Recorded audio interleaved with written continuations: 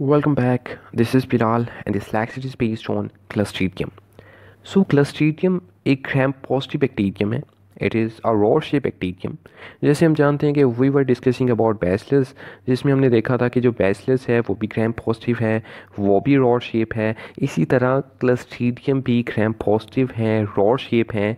और बैसिलस की तरह क्लस्ट्रीडियम भी स्पोर्स बनाते हैं, विच मीन्स कि क्लस्ट्रीडियम भी स्पोर्स बनाते हैं तब जब इनको अनफेवरेबल कंडीशन मिलती है. तो उस अनफेवरेबल कंडीशन में अपने आप को सरवाइव करने के लिए ये अपनी वेजिटेटिव फॉर्म को कन्वर्ट कर लेते हैं स्पोर्स में. अब जो क्लस्ट्रीडियम है ये स्ट्रिक्ट एनारोबिक है, विच मीन्स कि ये इन the absence of oxygen grow करते हैं. ये इन the presence of oxygen grow नहीं कर सकते, ना ग्रो कर सकते हैं, ना सर्वाइव कर सकते हैं.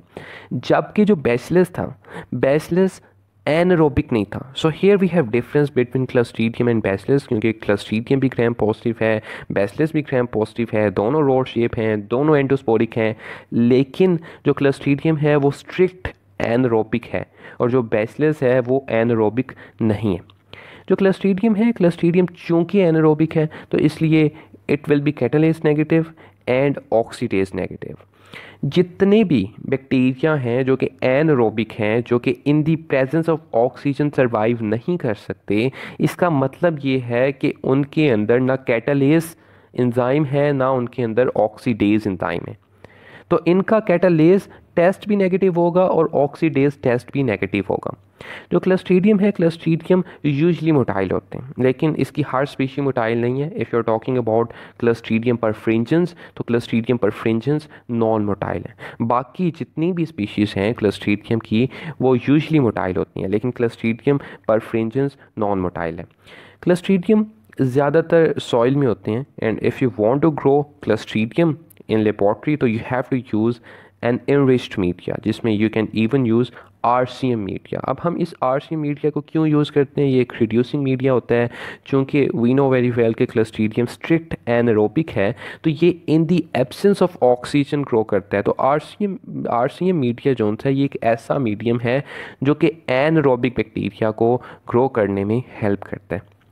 अब अगर हम बात करते हैं कि क्लस्ट्रीडियम को अगर हम अंडर द माइक्रोस्कोप ऑब्जर्व करते हैं तो we will see these rods, जैसे हम बात कर चुके हैं. और इसके साथ आप जैसे देख सकते हैं कि आपको बल्जिंग स्पोर्स भी नज़र आते हैं.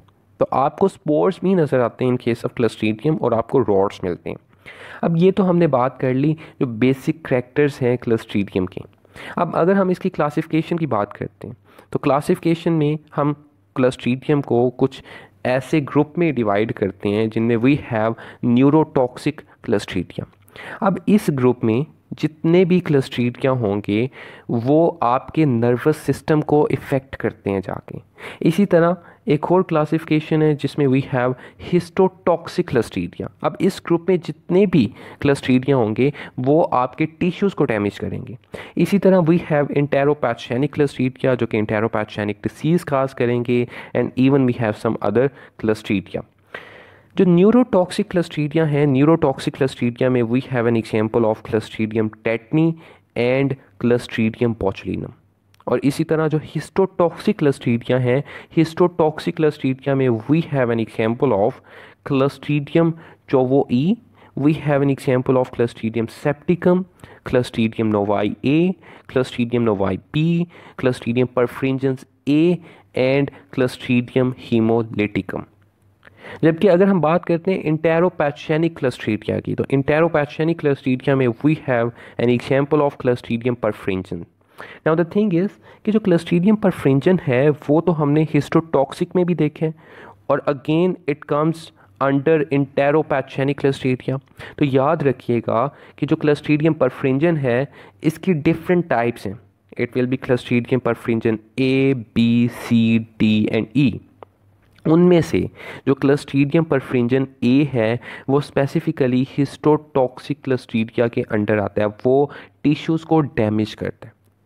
और अगर हम बात करते हैं इंटेरोपैथोजेनिक क्लस्ट्रीडिया की तो उसमें क्लस्ट्रीडियम परफ्रिंजन ए भी आता है, बी भी आता है, सी भी आता है, डी भी आता है और ई भी आता है. और इसके साथ साथ इंटेरोपैथोजेनिक क्लस्ट्रीडिया में we also have an example of Clostridium difficile.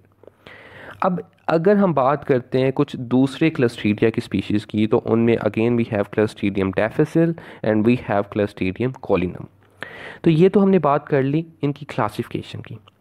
अब इन क्लस्ट्रीडियम की स्पीशीज़ में से 4 स्पीशीज़ ऐसी हैं जो कि ज़्यादातर मेडिकल इंपॉर्टेंस रखती हैं। उनमें से एक है Clostridium tetani. Clostridium tetani tetanus की कंडीशन काज करता है। टेटनस की कंडीशन में आपका जो नर्वस सिस्टम है वो इफ़ेक्ट होता है, पैरालिसिस की कंडीशन आ जाती है।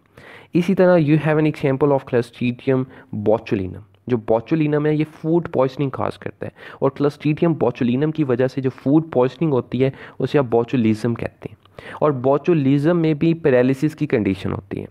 Then you have Clostridium परफ्रिंजेंस। Clostridium परफ्रिंजेंस भी फूड पॉइजनिंग काज करता है, और क्लस्ट्रीडियम परफ्रिंजन गैस गैंग्रीन की कंडीशन काज कर देता है, जिसमें टिश्यूज़ डैमेज होते हैं, उनकी नेक्रोसिस होती है और टिश्यूज़ के अंदर गैस की फॉर्मेशन हो जाती है। इसी तरह we have a last example जो कि मेडिकल इंपॉर्टेंस रखती है, जिसमें वी हैव क्लस्ट्रीडियम टैफिसिल। जो क्लस्ट्रीडियम टैफिसिल है ये सूडो मेम्ब्रेनस कोलाइटिस की कंडीशन काज करता है।